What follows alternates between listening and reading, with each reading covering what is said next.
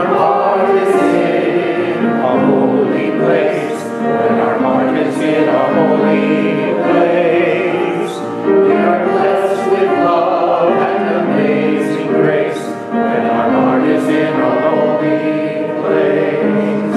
When we trust the wisdom in each of us, every color, every creed and kind, and we see our faces in each other's hearts, then our heart is in a holy place.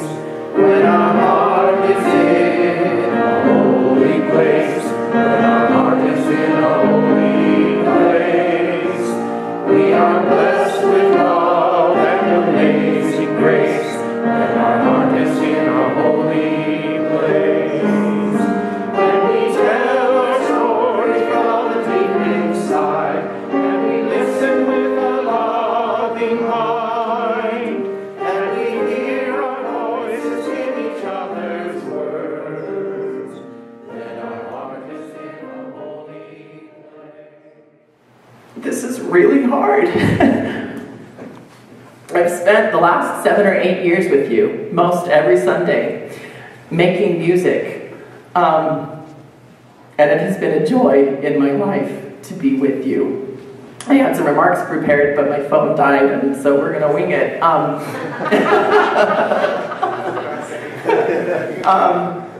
So when I first started here, I started as your accompanist, and Catherine introduced me to the congregation. I met Beth, auditioned for her, and I just wanted this to be a job.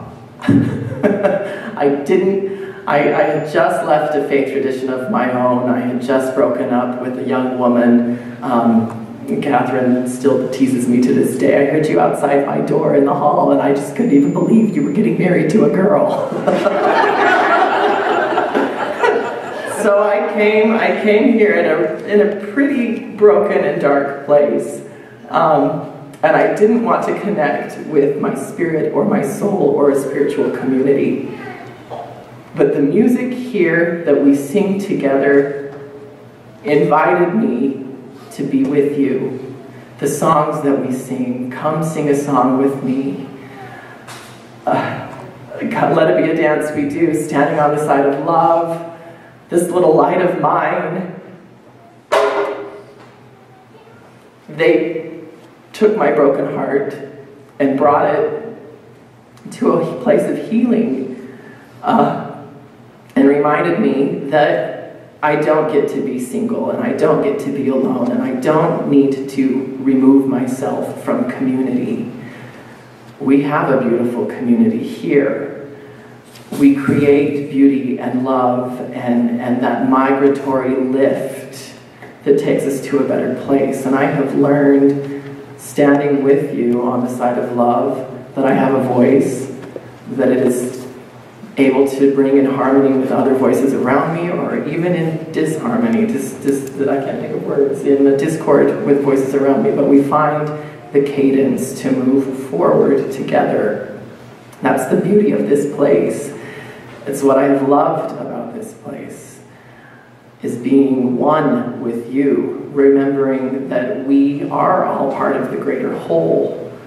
And I appreciate having that in my life. As I said when I first started up here at the pulpit, this hasn't been an easy decision for me, to not renew my contract with the church. But one of the things I've learned here as well is being direct in how I communicate, speaking to a person rather than about a person. And I have learned also to set some boundaries that keep my life healthy and the lives of those around me healthy. And the reality is I am not 25 anymore, and I cannot work 7 days a week, 12 hours a day. And so I will take the time to renew my body, which is going to be a really important thing for me as I move forward. And I appreciate and thank you for your grace in allowing me to do this in a really beautiful and loving way. I'm just down the street. We're still neighbors. We can all still visit. I'm still on Facebook. But I do want to thank you for allowing me to sing with you, to make music with you, to let our lives be a song, to let our song be the rose that we give to the world. You're beautiful people, and I love you, and I thank you for being with me and letting me be with you. Thank you. Okay, it's kind of hilarious that I'm using my iPad to talk, because normally I'd have it all printed out, but I don't have a printer right now. And your phone didn't work? No, the battery died. That's hilarious. Okay. I knew Nick before I actually met Nick, because my office is right next to the piano practice room, and to hear Nick is to know Nick. Or at least to get a pretty good introduction to him. I think I've known Nick for 10 years. I looked at your transcript yesterday. Yep. Okay. Just thought I thought I'd fess that up. Okay. And, you know, it's legal, I'm allowed to do that. And if it had occurred to me that I'd have to do this one day, I think I would have saved some text messages, maybe some programs, taken a few notes along the way. I remember certain milestone events, but not dates, and maybe not even the order in which they really happened.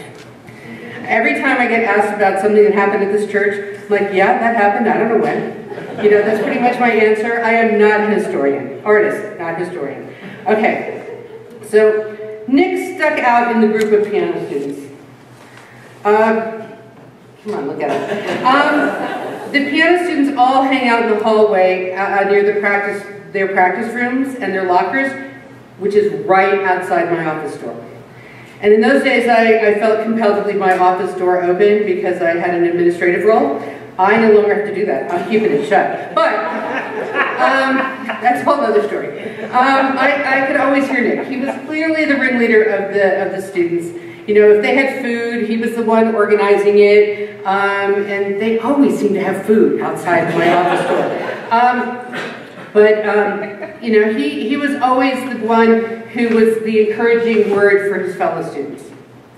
So when the UUCO needed a new pianist, I gave Nick Beth's contact info and suggested he audition. I kind of left it at that. I mean, I think he might have said, well, what kind of church? And oh, wait a minute, I got to tell you the Pay Church story.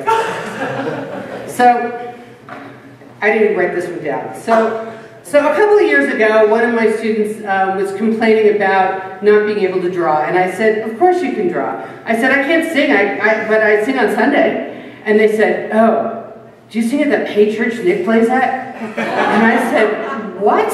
And of course we're in the middle of a class, so I can't really have this conversation in class. And I said, okay, yes, we pay the people who work for us, that's the end of this discussion, we'll talk later. But I mean, seriously, that was how it got. I don't know what Nick said to students, but that's how it got back to me, Pay Church. I called it Pay Church because in my old church, I had never been paid to make music, so I got a paycheck once a month, so it was Pay Church.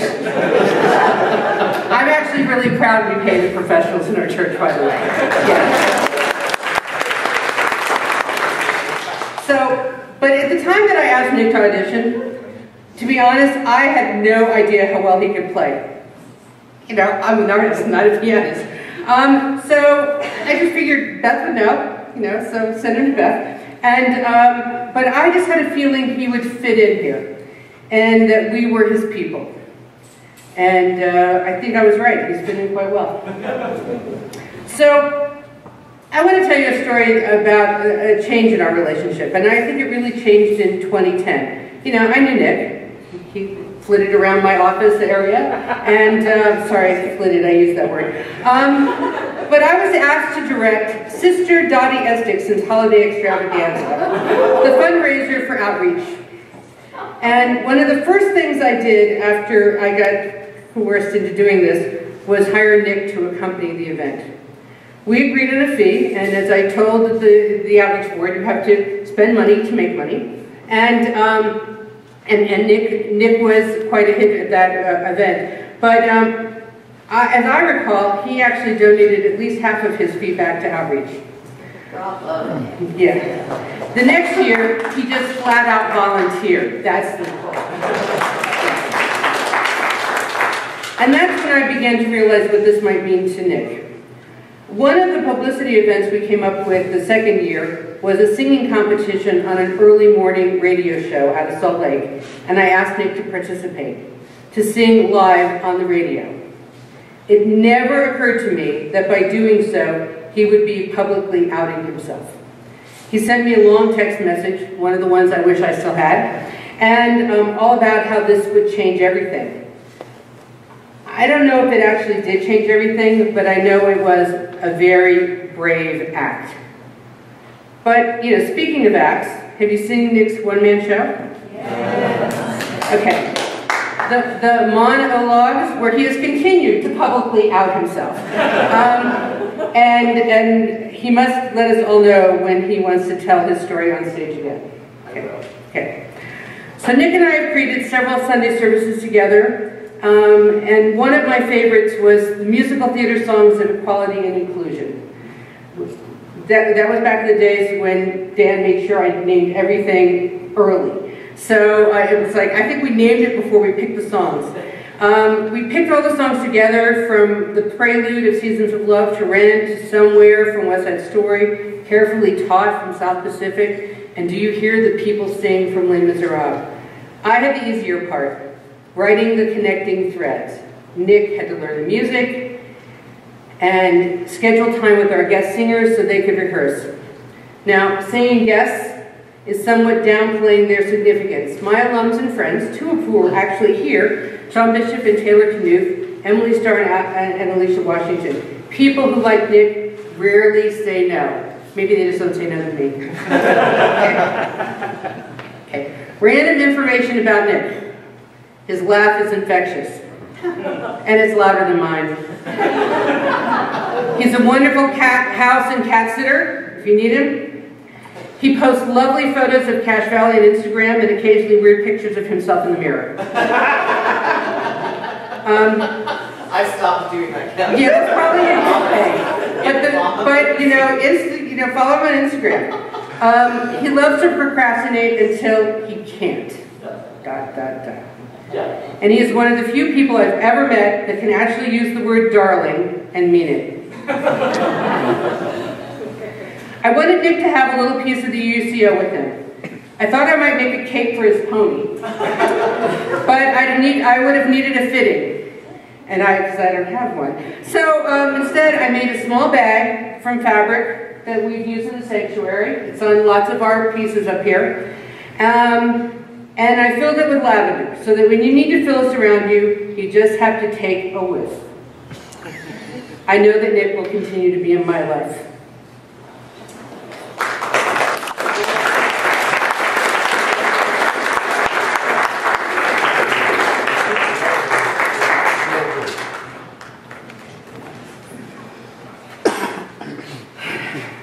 Mine's handwritten, I didn't do that. The first time that I had to collaborate with Nick on a service, I was absolutely terrified. Here was a UUCO legend.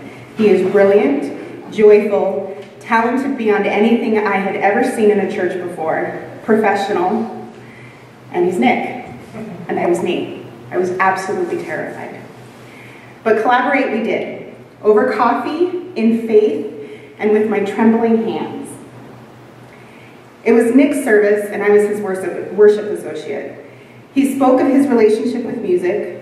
We wept in the pews. His voice soared through this sanctuary, and our hearts soared alongside. His legend status was already well-deserved, and his sermon that Sunday reinforced it tenfold.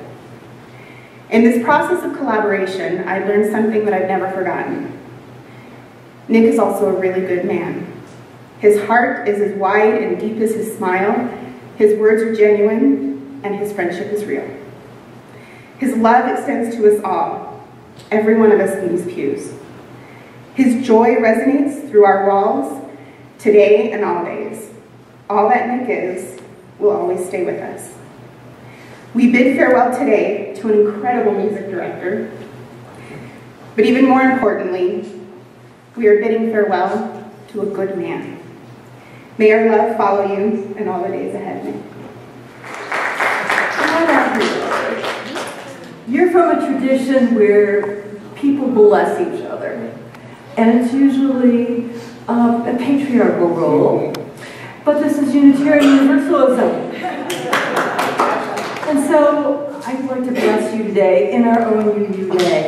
May I take your hands? Nic Mon. May the blessings, oh my goodness, gotta get myself together here. May the blessings of your gift of music serve you well throughout your entire life.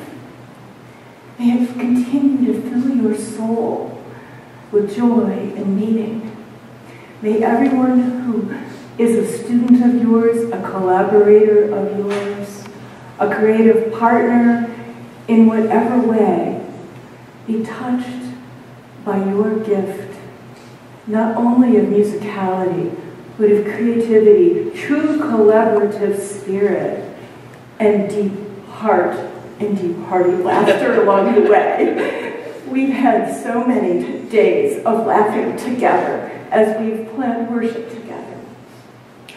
And so I offer the blessings of this entire congregation,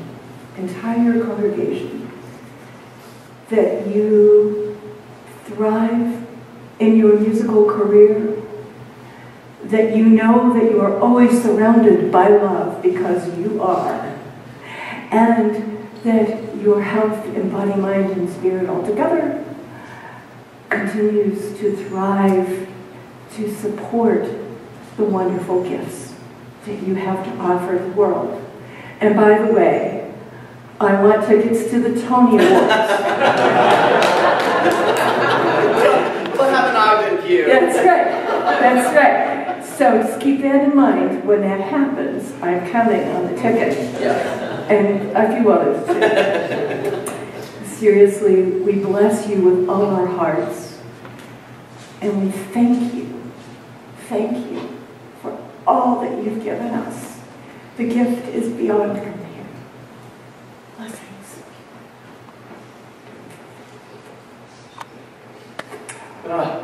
And I believe you have a stool. I do.